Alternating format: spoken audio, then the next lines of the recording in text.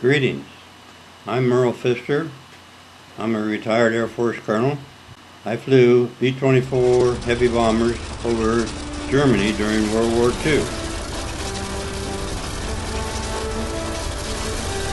While I had many hairy missions, I would like to relate to you what I consider my hairiest one.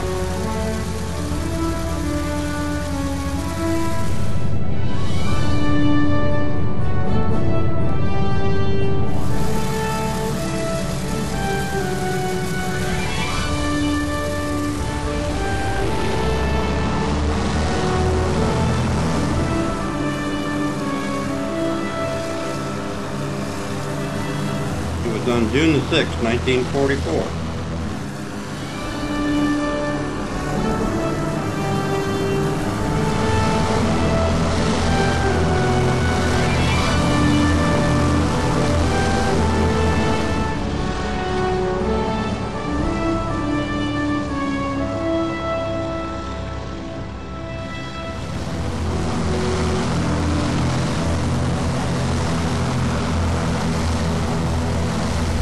Things went normal en route to the target.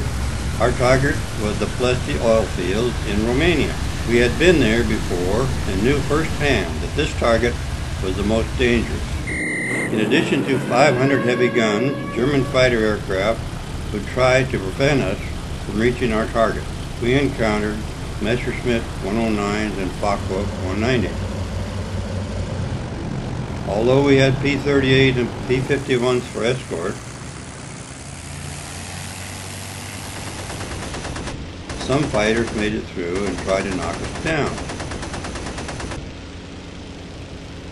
We were not hit and proceeded on to the target. As we approached the oil fields, the sky turned black with smoke from 88 and 108 millimeter shells bursting at our altitude of 21,000 feet. Before bombs away, we had a direct hit on number 3 engine, which caught fire.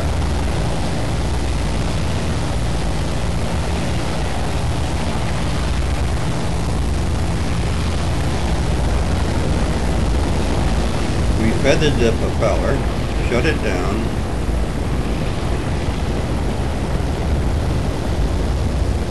and hit the fire extinguisher on that engine. The fire went out. We were able to stay in formation and drop our bombs on target.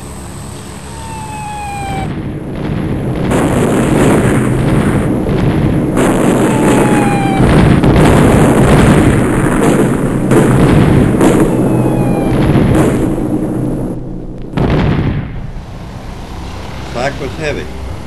Our plane was being riddled with chunks of metal. A 3-inch piece came through my pilot seat. It missed me by 1 inch.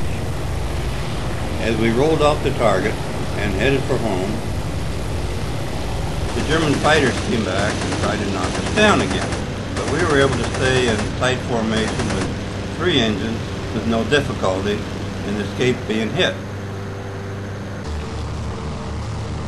As we descended to a lower level, we asked the crew to check for damage and report.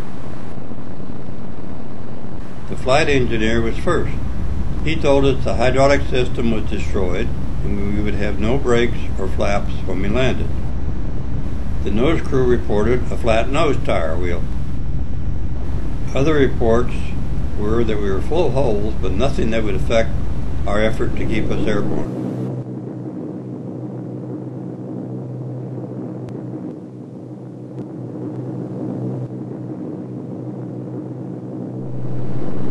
As we approached our wartime air base at Cerignola, Italy,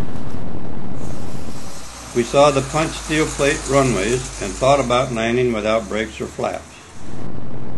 We elected to land last as we thought we might block the runway with a crash landing. And as we orbited around waiting for our turn, we lost number 1 engine. We feathered, shut it down, and headed towards the downwind leg. And because the airplane was almost out of fuel and with no bomb load, we could stay airborne with 2 engines. When it was our turn, we asked the crew chief to crank down the landing gear. He cranked and he cranked and he sweat and he swore. And finally the main gear came down and locked.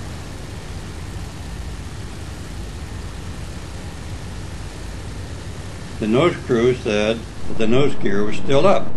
We asked him to kick it down,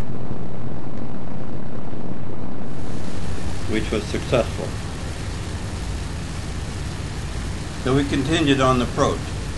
We also told the waist gunners to tie their chutes through the waist gun mounts and toss them out and pull the ripcord as soon as we touched down. This would help us stop. As we turned on final approach, darned if we didn't lose another engine. But we still had one that was turning over real good, and we were on our way down, so we didn't think there would be any problem. We come on over the fence.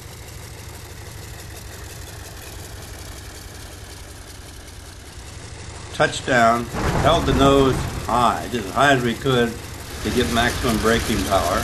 The last engine quit as we rolled down the runway, and the parachutes went out, and we lowered the nose slowly as the air speed came down, ground speed came down and down and down. The nose wheel came on down and hit the ground and wobbled around a little bit, but we staggered on down the runway and kept it on the runway. It was a punch steel plate runway, and it made a lot of noise. But we came to a stop. We got out. Everybody kissed the ground, went to debriefing. We officers went over to the officers' club, had a beer, had a bite to eat, and turned in early because we knew that tomorrow we'd have to do the same thing over again with a different airplane because that one was burned up and a different target. But that's the way it went, day after day, until we had flown 50 missions. At that time, whoopee, we were coming home, and we all came home unscathed. And that was my hairiest mission.